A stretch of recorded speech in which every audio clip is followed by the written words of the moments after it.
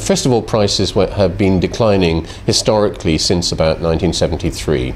So the real price of food has actually been declining right up until the back end of 2007 and early 2008.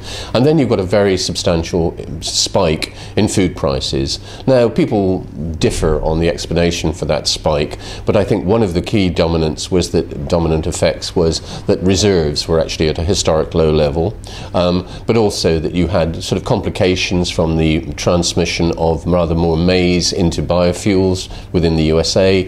There was also some talk about some speculation on the commodity markets, which was actually driving food prices up.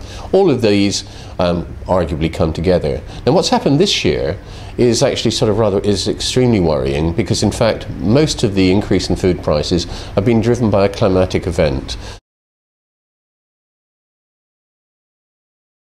The meteorology indicates that what actually happened in Russia was driven by higher level atmospherics in the troposphere, but there was a blocking pattern, it's jargon, but a blocking pattern means that essentially you got a stabilization of climate of weather type, and that same blocking pattern was responsible for the heat wave in Russia and for the massive increase in precipitation leading to the catastrophic floods in Pakistan. Now, focusing on food, we've suddenly seen the result of first of all, the drought and the heat wave, and then rather catastrophic forest and brush fires in Russia.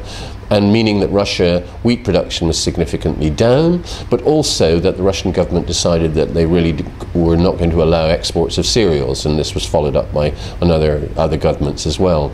That led to this big increase in food prices once again. Now, I can't say at all that this particular pattern was caused by climate change. There is no evidence to indicate that. But what we do know is that we can expect these sort of significant events to be occurring with a greater frequency. So it is really problematic. So food prices have gone up this time. They're back up almost to the levels that we saw in 2008, and this again is unprecedented. They are still, and I should emphasize in real terms, those food prices are still below the levels that were occurring in 1973, which was associated with the oil crisis, but they're getting very close to it. And what it has done is reversed essentially 3 or 4 decades of declining food prices.